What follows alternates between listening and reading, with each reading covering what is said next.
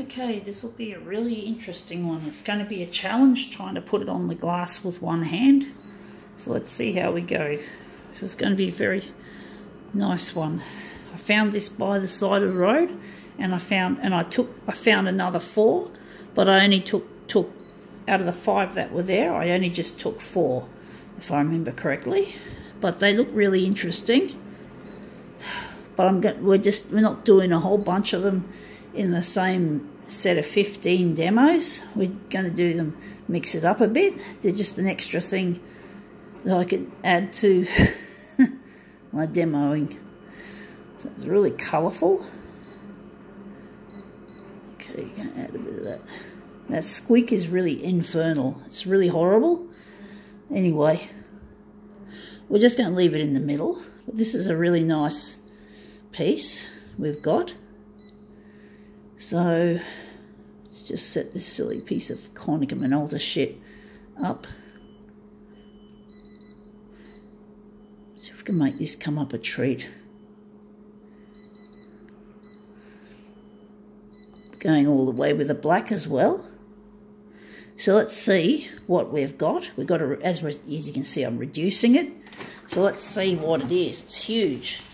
It is a Rapunzel dress, a little girl's dress. This was thrown out on the side of the road with some others, and this looks really nice for demoing with. So I picked it up, souvenired it, and it's mine. But I don't know what I'm going to do with this. Apparently you can't machine wash these costumes, and basically, yeah, this was going to be, along with 4 other costumes, was going to be thrown out. So let's just place it. That was a little bit easier than I thought.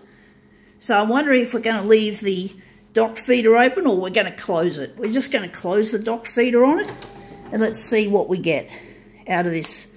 So this is meant to be a children's costume dress, like Rapunzel, the theme of Rapunzel. So let's see how we go. It's a nice little nursery.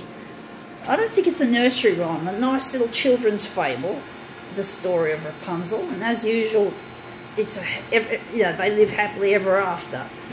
The man that fell in love with Rapunzel and Rapunzel herself. So let's see how Rapunzel looks. It looks brilliant. I really like the way the sequins have been picked up as hot colours. That's really nice. So I'm wondering if we're going to make this a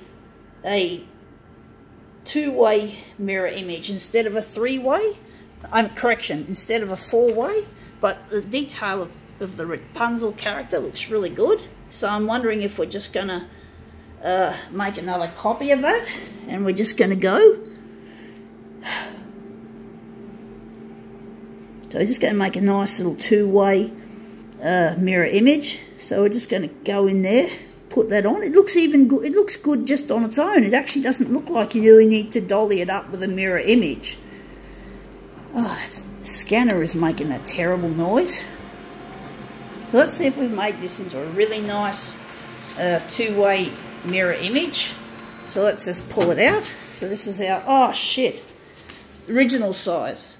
I'm actually wondering if we're not going to bother. I won't get too fussed. I do think we've got to do something different for a change. So as I was saying, I think we can do without a mirror image in this one.